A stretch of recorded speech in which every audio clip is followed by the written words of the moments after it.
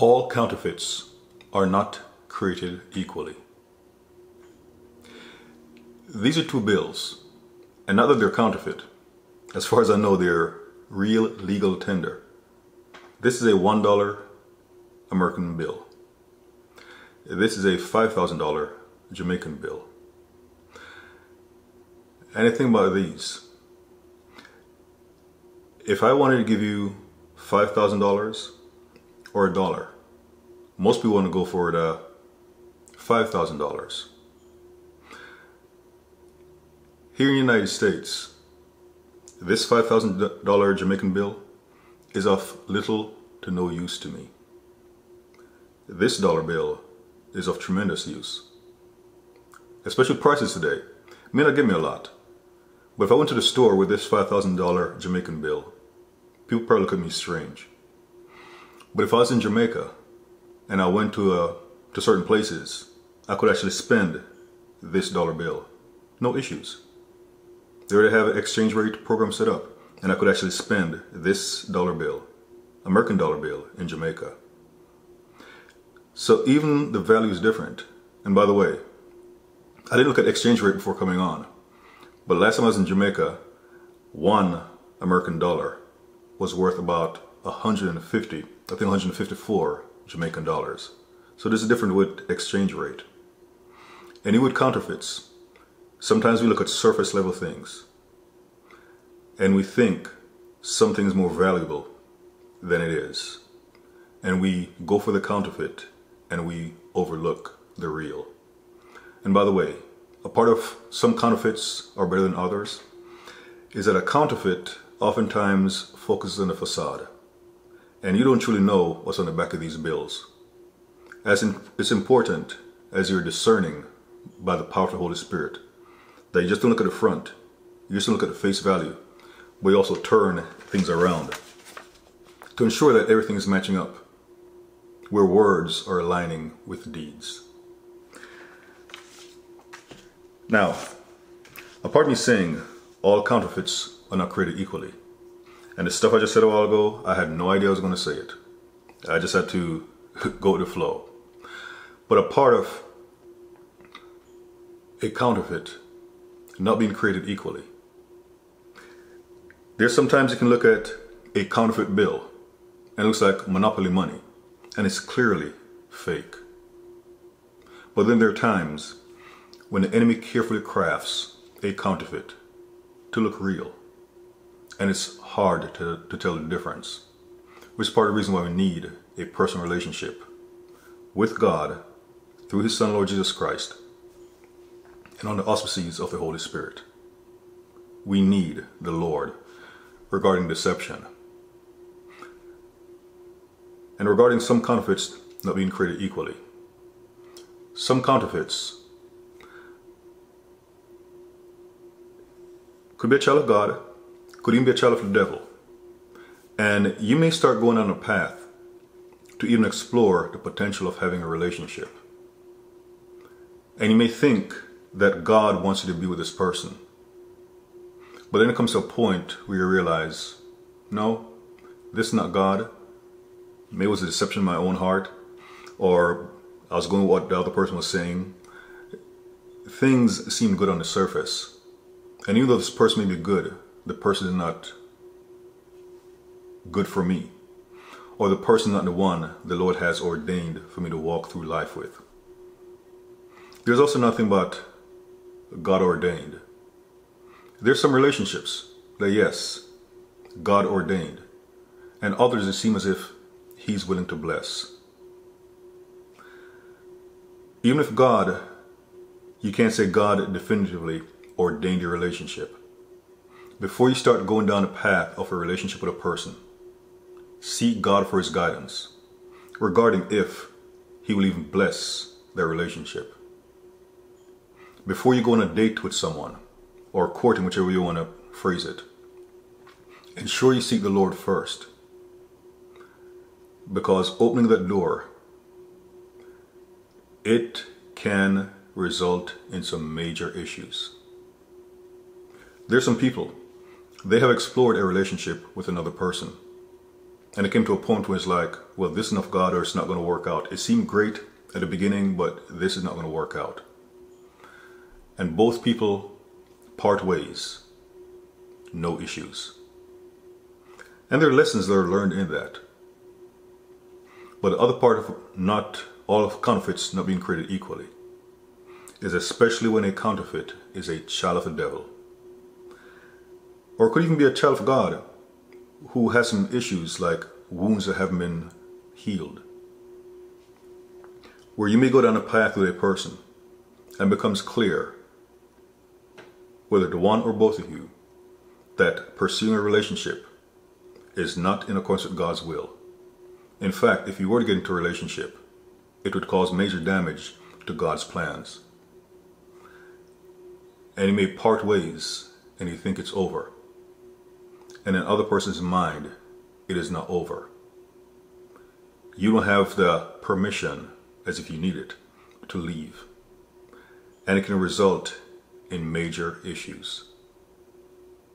Even to the point for some people where you get into a relationship and may actually be with the person God has ordained for you. But then you have this individual lingering from months or sometimes years past. And you're wondering, why hasn't this person moved on with his or her life?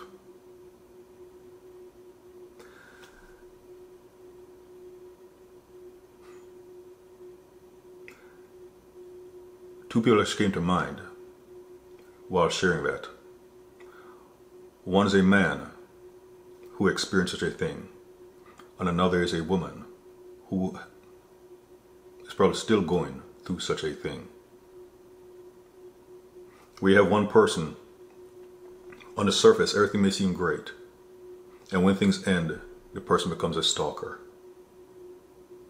For some individuals, they have experienced spiritual warfare on levels that were previously unimaginable, because someone, in some cases the person came into their life or tried coming into their life, and it opened a door to spiritual warfare on such unprecedented levels that it may cause a Christian to want to walk away from God. So regarding counterfeits, when you hear a message about counterfeits, it is not something to take lightly. It is not something to take lightly. Some people, they will keep on playing games with God because they have experienced a counterfeit where it's just the wrong person. And both people realize it and they're like, you know what? We're not meant for each other. And they part ways amicably.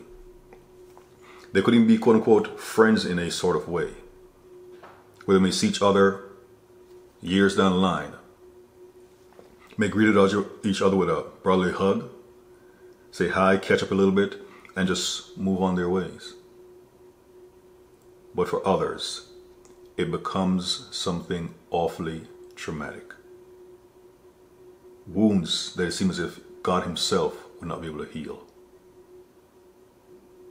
And one of the greatest potential impacts is not how, something got in my eye, is not how that counterfeit relationship can potentially impact the person's relationship with the person or the spouse God has chosen for him or her.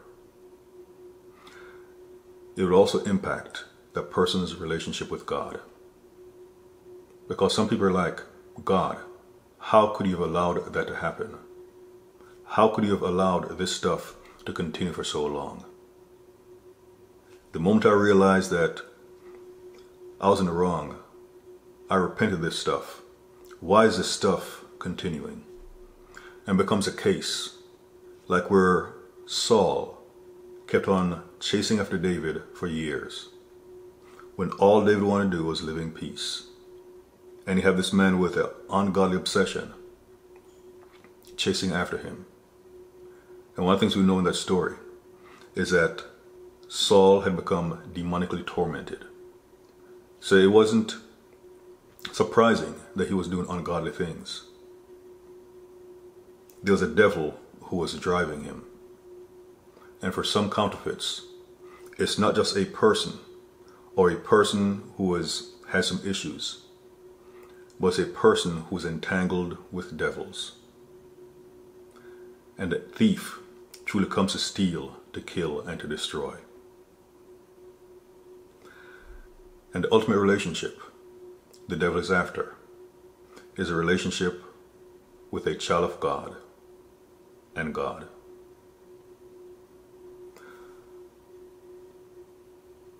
So this is about counterfeits. Do not take it lightly.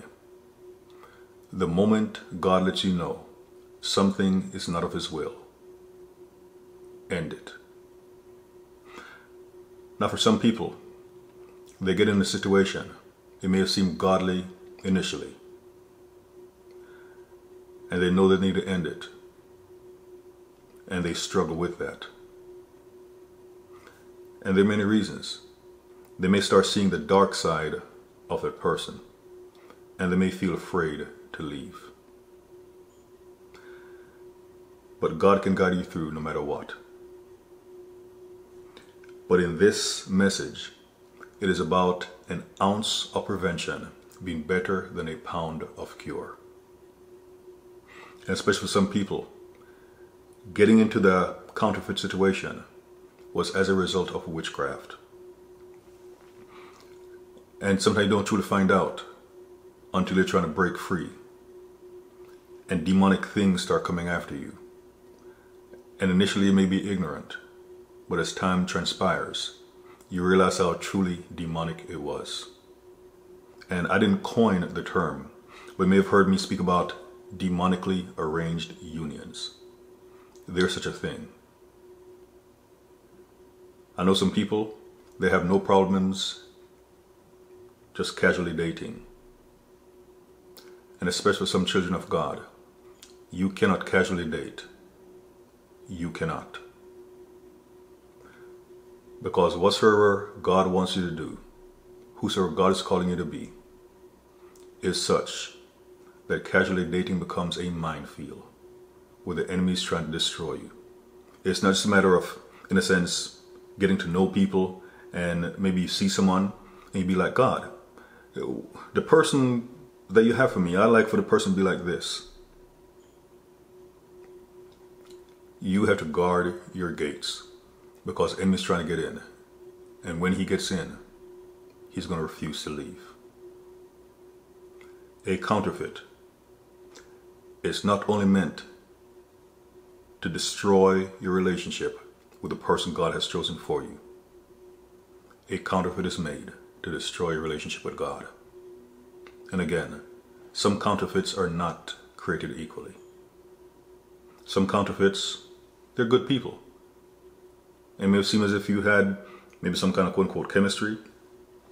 You're going in the same direction, but when you find out that you're not, both of you are willing to part ways, cut your losses, so to speak.